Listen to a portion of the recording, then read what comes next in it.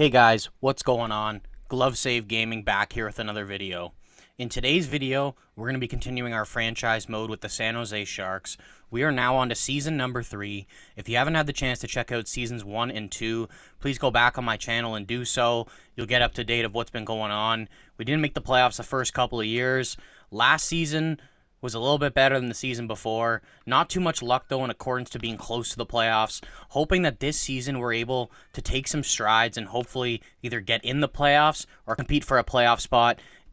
Up to the last couple games of the season, kind of like a good comparison would be like the Buffalo Sabres were this season, taking some strides with their young core, playing some meaningful games. As you can see now, we've got the 5th overall pick in this year's draft. First was Michael Misa. We had a couple of AI-generated guys. So we're going to get a pick of some of the guys that I've created in this game or updated in this game at least. Philip Ekberg, Jordan Gavin, Jamison Hagens, Brady Martin, Anton Frundell, Matthew Schaefer, who went first overall to the OHL this past season, LJ Mooney as well, who's on the Kitchener Rangers. Believe he's actually playing with the U.S. National Development Program this year. Let's see who's the best option is to take with this pick. So with the 5th overall pick, I selected Brady Martin from the Sioux Greyhounds. Had a pretty solid season with 91 points in 67 games. Past 3 seasons, his points have improved every year, 41 to 57 to 91. And looking at the guys around him, Jordan Gavin's a 79, same with Philip Ekberg. Matthew Schaefer definitely has a lower overall. It's going to take him a couple years to get to the NHL. I mean, we could use Martin in the NHL next year. We do have a logjam of kind of young prospect forwards, though. So I might keep Martin in the OHL for another season. So we do have another first-round pick in this draft. We sent Jakub Vrana to the Dallas Stars. We got Lion Bichelle in return along with this first-round pick. We've got some good players here in Bill Zonin, Porter Martone, Easton Bitts, Cyrus Persinger. A couple of these guys are made-up guys. I still think a lot of them are probably at least medium top 6, medium top 4 potential, and hopefully we can snag another good player in the first round of this year's draft. So at the 28th overall pick, we ended up picking Bill Zonin, who plays in the QMJHL for Rimouski. He had 40 points in 61 games. I mean, looking at the options around him, he may have been the best guy available. If not, it would have been Porter Martone. I mean, he's a medium top 9 in bits. Persinger's a medium top 9. Nashville's probably going to be getting at least a medium top 9 or a medium top 6. After this guy that Carolina took with the 27th overall pick, it seems like there's a huge drop-off. It sucks in the first round that we're only getting a guy who's a medium top 9, but that's what was best available at this point. Alright, so after the 2 picks in the first round, I just decided to do the rest of the draft on my own. Carl Axelson is a medium starter. We got at number 37. Finger is actually a 49 overall low elite player. Maybe we can use him in a trade. And Fotinos at number 49 overall is a low top 4 defenseman. We ended up getting one guy in Lanka who does not have NHL potential, but besides that, every guy that we took in this year's draft has some sort of potential to make the NHL, which is definitely a plus when you're a rebuilding team. I'm pretty happy with this year's draft, to be honest with you. Wish we could have got a little bit better of a player at number 28, but hoping that Brady Martin can make a huge impact for this team in the near future. Alright guys, so we are now beginning the 2025-2026 season. If you take a look at the forwards, you'll obviously see there's a couple new ones. I'll take you through the trades first. Alright guys, so we are now in the offseason. The first trade I'm looking to do of this offseason is send Chris Tanev to the Boston Bruins in exchange for a 3rd round pick in 2026. Chris Tanev, obviously known more as a defensive defenseman, was pretty good for us last season with 13 points in 82 games. Overall has gone down, though, to 80. He is 35 years old. We kind of have a bunch of defensemen in the system. Not really sure if we're going to have much use for him. A 3rd round pick seems like a pretty solid return. I know the value is more on our side, but I mean, this kind of makes sense at 35 years old. It's not like you'd be getting like a 1st round pick for him or anything. Going to retain half his salary as well, just because we are on the lower side of the cap. Boston is going to be on the upper side of the cap. See if this trade goes through, and it does. So Chris Tanev is now a member of the Boston Bruins. All right, guys. We are on now to the second trade of the offseason. I'm looking to send Fabian Zetterlund, Matt Benning, Hunter Bruskewitz, and a 2027 3rd-round pick to the LA Kings in exchange for Arthur Kaliev and Jordan Spence. Obviously, Spence and Kaliev have got a lot of potential still. Spence at 24 years old, 85 overall. Pretty good contract. Arthur Kaliev, He's only 24. He's on a solid contract at an 83 overall. Matt Benning's going in the final year of his deal at 1.25. Definitely a defenseman the LA Kings could use. Bruskewitz is a low top 4 prospect at 70 overall, 20 years old. Can still definitely make the team. And Fabian Zetterlund is currently a restricted free agent. Not too sure there's a lot of space for him on this team at this point. He might be playing on the third, fourth line, and he's put up some pretty good numbers, and he wants over $5 million, which is just a little bit too much of my asking price. Let's see if this trade goes through. So that trade didn't end up going through. I'm now going to offer a second-round pick and see if it goes through instead of that third. And the trade's accepted. So Jordan Spence, Arthur Kaliev are now a member of the San Jose Sharks. We're going to say goodbye to Hunter Bruskewitz, Fabian Zetterlund, and Matt Benning. So after acquiring Arthur Kaliev and Jordan Spence, shipping out Chris Tanev, Matt Benning, Fabian Zetterlund, and a prospect in Hunter Bruskewitz, this is how our forward lines are looking. William Eklund's playing with Hurdle and Toffoli. Arvidsson's playing with Will Smith and Thomas Bordeleau.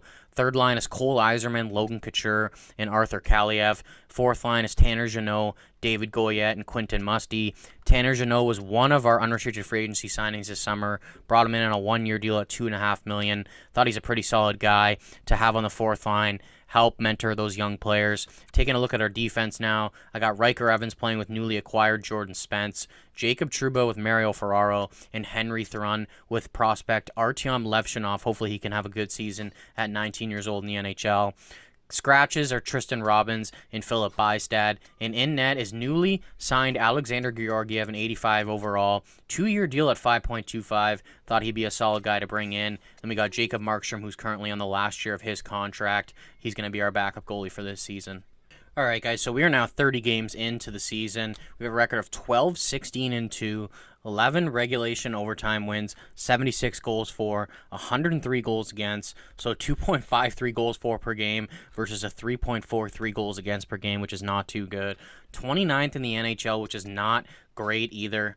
Not a good start for the Sharks this season. Currently sitting in last in the Pacific Division as well, 3 points behind Anaheim for second last. Currently 7 points behind the last playoff spot.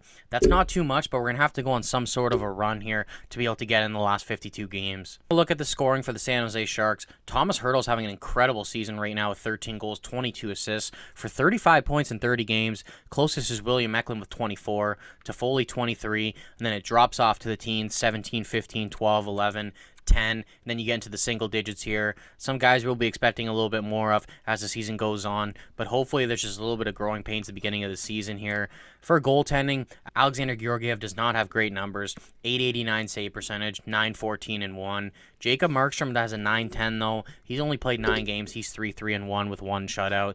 I don't know how much you can blame Georgiev though. We do have a lot of young defensemen on this team. I wonder how much of it is growing pains, and they're not helping him out too much back there. Jeremy Swayman and Felix Sandstrom are leading the league in wins. Sandstrom, that's pretty crazy. He has 78 overall in Colorado. I guess he's their starting goalie at this point. I mean, he's playing really well. So Carter Hart looks like he has the best save percentage for starting goalies. It's either him or Vitek Vanacek, who's now a part of the Kraken. Hart has a 922 on the Leafs. Vanacek has a 925 on the Seattle Kraken. Matt Murray's still chugging along at 35 years old in the Calgary Flames. 10 games played, 920 save percentage. Let's take a look at league scoring. Nikita Kucherov is leading the way with 53 points in 31 games. Matthews second, Jack Hughes third, McDavid, McCarr, Ovi, Point, Ehlers, Marner. From Marner to Matthews, it's only a 4-point separation, and there's about 7 guys in between there. So, I mean, anyone could win the scoring race at this point, but Kucherov's currently got a 6-point lead. All right, guys, so we are now here at the trade deadline with a record of 31, 29, and 2, 28 regulation overtime wins, 188 goals for, 195 goals against. We've definitely picked it up since the 30-game mark. With 64 points, we're sitting at 22nd in the NHL. But if you look at the division rankings, we are currently only 2 points out of the playoffs behind the Seattle Kraken with a game in hand. The ball's in our court right now. We definitely got to keep playing some good hockey to get into the playoffs. It's definitely possible. There's some teams that are really close to us in the standings as well. But if we keep playing really well and winning some games, we got a good chance of getting in. So taking a look at scoring for the San Jose Sharks, Hertl's just chugging along, continues to produce at a good level, 64 points in 62 games. Eklund's definitely picked it up a lot, though. He's over a point per game at this point with 63. Toffoli's got 51, Couture 38. Bordeleau, Evans in the 30s. Goyette's got 29. Kaliev 26. Jeannot's got 24. So, I mean, we got a bunch of guys in the 20s, in the teens as well. No one has single-digit points. Even Artyom Levshinov, the 19-year-old rookie defenseman's got 10 points in 62 games. Look at goaltenders. Georgiev, save percentage has gone up a lot from an 889 to a 903 in this second half of the season. Markstrom's got a 917 and 15 starts. He's been a pretty solid backup goalie. Georgiev does have a losing record though, at 23, 27, and 1. Hopefully that can improve by the end of the season. Let's take a look at league goaltenders. Felix Sandstrom and Jeremy Swayman still tied for the league lead in wins with 33. Sandstrom's got a 910s. For a 78 overall goaltender, that's really solid. Dan Vladar's got one of the higher save percentages for backup goalies in the league with a 916. Stuart Skinner might be looking at a Vezina trophy this year with a 915, 25, 17, and 6 with 3 shutouts, having a really solid season for the Edmonton Oilers.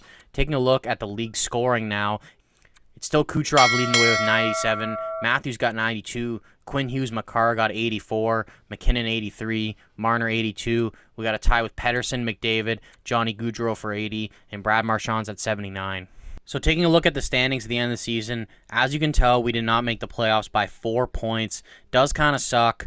We had a good season, though. We started off really poor. I think if we did have a better start, we probably would have been able to get in.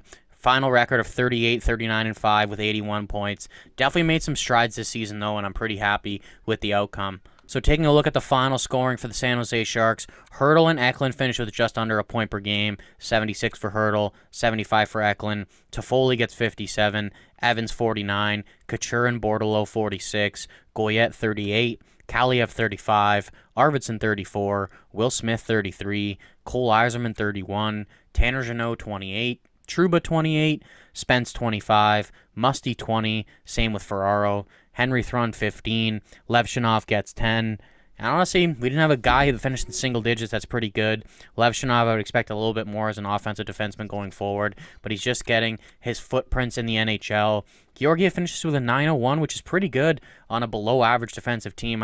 I'm pretty happy with that save percentage. Markstrom only played in 21 games, 10-6-1, 913. Probably going to end up letting him go at the end of the season, but a team could probably pick him up as a backup. He was pretty solid. Swayman and Sandstrom tie for wins with 41. Kochetkov ends up with 40, so he was just behind them there. Starting goalie save percentage, Vanacek, 50 games, 918. That's super impressive. Skinner, 61 games, 915. Carter Hart, a 912 in 66 games. Saros in 60 games had a 912 as well. So, I mean, one of these 4 guys is probably going to end up with the Vezina trophy. I'd say it's probably going to end up being Stuart Skinner or Carter Hart, though. They always favor the wins in this game, I find.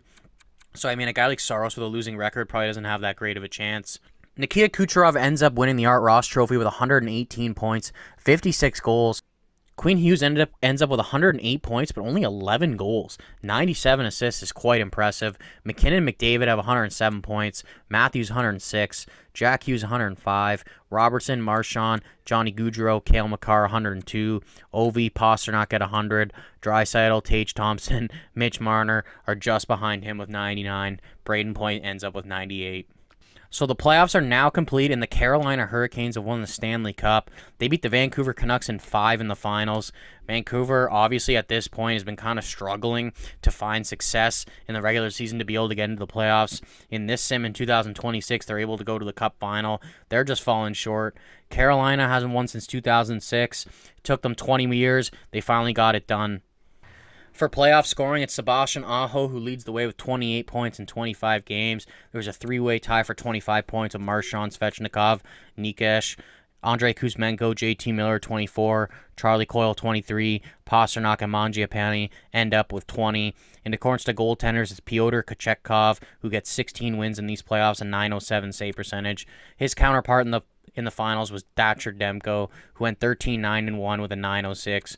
Jake Ottinger got out in the conference finals. He had an incredible playoff, though, the 931 save percentage, 11-6-1. Taking a look at the league awards, Carolina Hurricanes win the Stanley Cup and the President's Trophy. So, I mean, 2 years in a row, the team that won the Cup won the President's Trophy as well. You don't really see that a lot. Clarence Campbell Bowl goes to the Vancouver Canucks. Prince of Wales goes to the Carolina Hurricanes. Individual awards, Kucherov wins the Art Ross and the Hart.